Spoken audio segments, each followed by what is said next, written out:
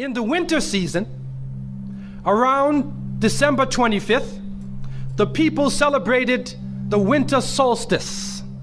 And so the winter solstice would come about somewhere from December 21st all the way to around January 6th or so.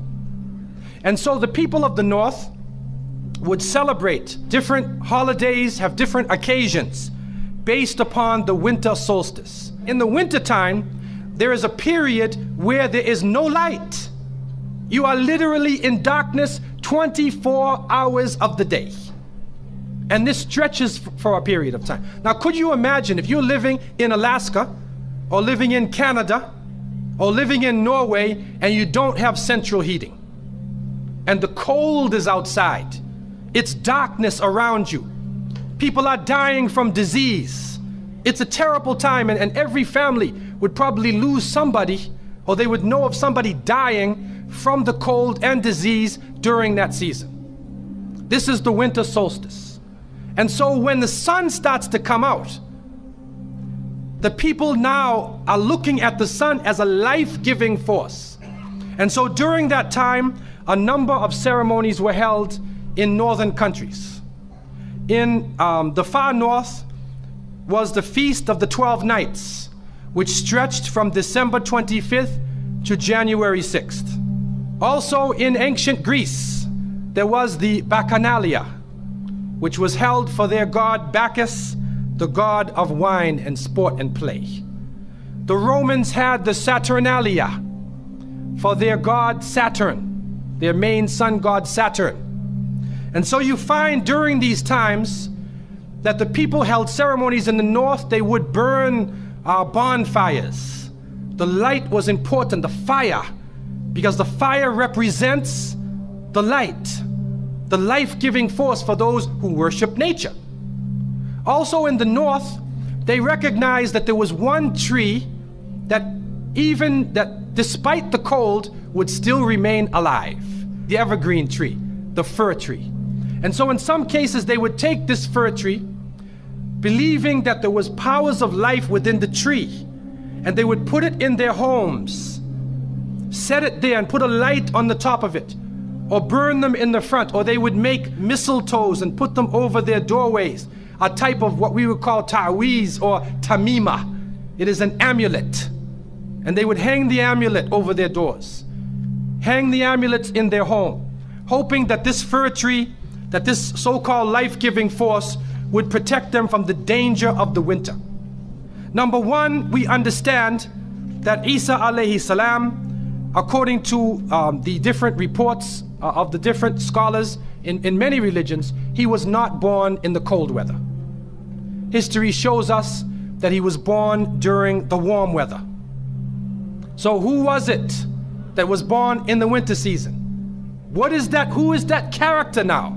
Let us become detectives and try to find out the answer to this problem. Number one, you have to understand this concept of Saturn, the concept of Bacchus. When they are portrayed by the different artists who drew pictures of them, or the sculptures, they're usually portrayed as a heavy-set man with a white beard. He's coming out on December 25th, which is not the birthday of Isa alayhi salam, has nothing to do with Christianity. It is the time of the Bacchanalia and the Saturnalia, and he is representing riotous fun, drunken reverie. And so what happens on Christmas, the Christmas season, especially in America, people today are not even thinking about Isa alayhi salam. They're not even thinking about Jesus. They're looking how they can get drunk. Now this riotous occasion that was going on went so far that the Christian church banned it. And the Church of England, according to historical sources, actually banned it all the way to 1647. It was prohibited in England to celebrate Christmas because they saw Christmas as being a pagan holiday. This is an official position taken by the Christian church, the Church of England, who were known at that time as Puritans. What happened was an individual was superimposed. A name was superimposed, we hear about the name of Saint Nicholas. Saint Nicholas. Now, Saint Nicholas himself is actually coming from the ancient writings of Beowulf.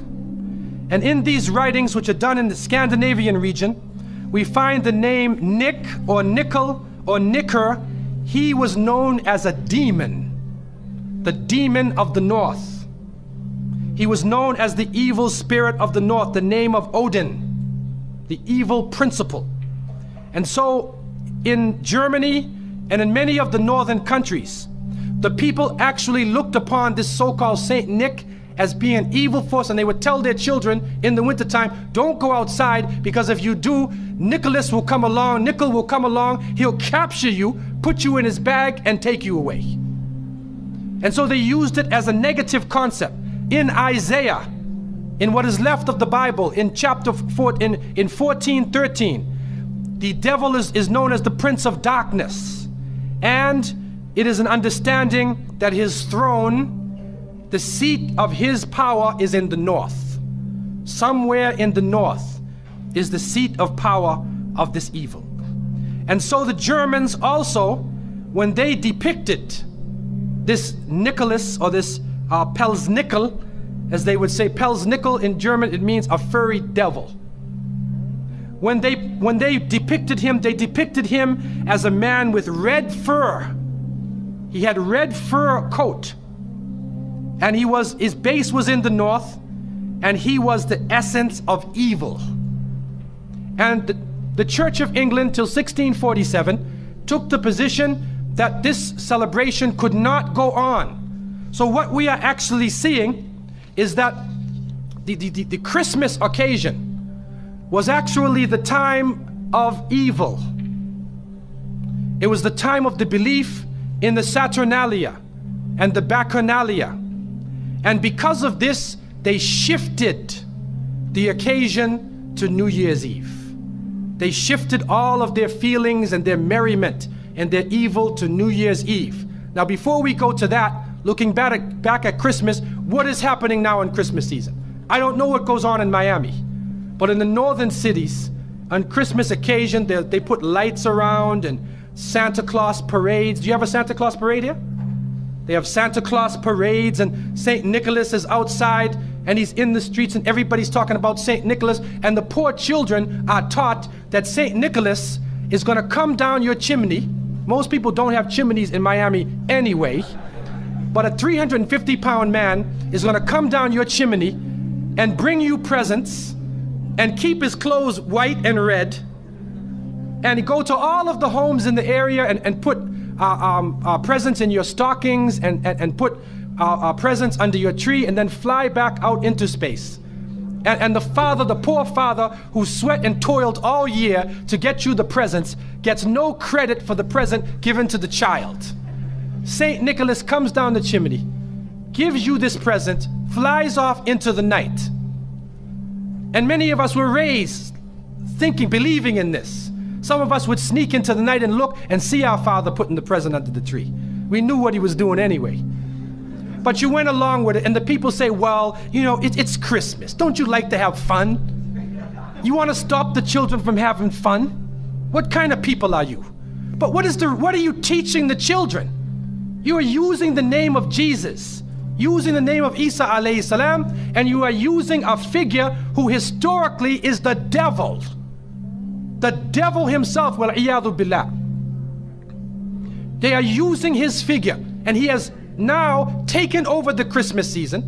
Christmas now to most people means materialism. You have to buy presents for your cousins and your friends, and you gotta buy about 34 presents. And you find that most American people are in debt for 6 months after Christmas. Now, where is Jesus? You get drunk, you fight, you lose all your money, the stores raise their prices. Isa alayhi salam is described as a very humble person.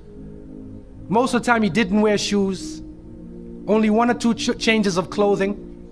A very simple person, eating very simple food, fasting most of the time. You see what is going on? There are 2 streams now, a stream of polytheism, a stream of monotheism, And now the polytheism, the materialism, is overtaking the monotheism and standing in the way and taking over our society. And some foolish Muslims coming along from outside of in their country say, well, I just want to be an American. I want a tree too. So I said, one of the brothers said he had a Christmas tree in his house. He came for, I said, brother, do you know what the tree stands for? He said, no. Okay, I'll get a palm tree with dates. I'll make it halal, a halal Christmas tree. But brother, you have to understand what it means. You have to understand what it means. Number one, the Prophet, peace be upon him, named all of these things, the superstitions, the amulets, all of these type of things are the other stream which goes away from monotheism, from the belief in one God, and takes you into another religion.